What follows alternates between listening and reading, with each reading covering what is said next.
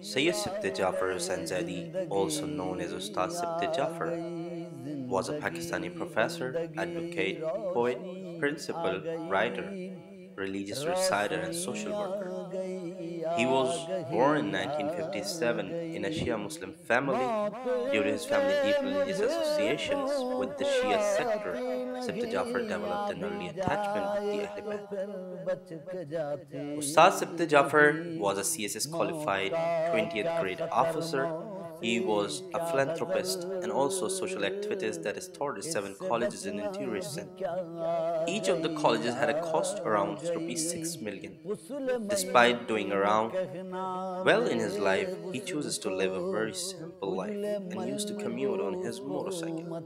Moreover, Zaidi also set up an educational centers that provided massive benefits to the thousands of students in the Sindh region. Apart from looking after educational wings of nearly 5 welfare institutes across Pakistan, Zaidi also supervised various orphanages and charity organizations. For his efforts, he even received an honorary award from Howard University. Saad never hesitated to help others through monetary and non monetary resources. Instead of spending on his family or himself, Zaidi preferred to use his wealth to help others. He also ran a free school in Tando Adam. Children, irrespective of any religion, caste, or creed, were allowed to study there. Many even regarded Sibte Jaffer as one of the best Marcia Khan. Furthermore, Sibte Jaffer also wrote poetry of Halibut. Through his soul-satisfying poetry, Zaidi started to gain popularity among the masses. He had also recited eulogies written by himself across different majalis organized at various locations, mostly in Karachi, Pakistan.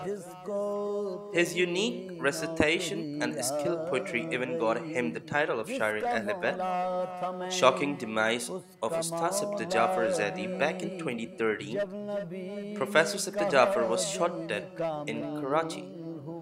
According to media reports, unidentified armed men assassinated Zaidi while he was commuting through Karachi's Liaquatabad area on his motorcycle.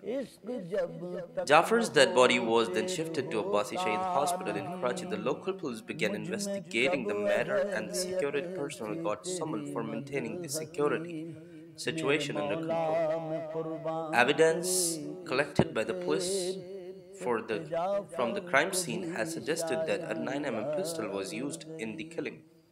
His contributions for the betterment of Pakistan should be recognized at a national level. He was an individual that dedicated his life to the citizens of this country.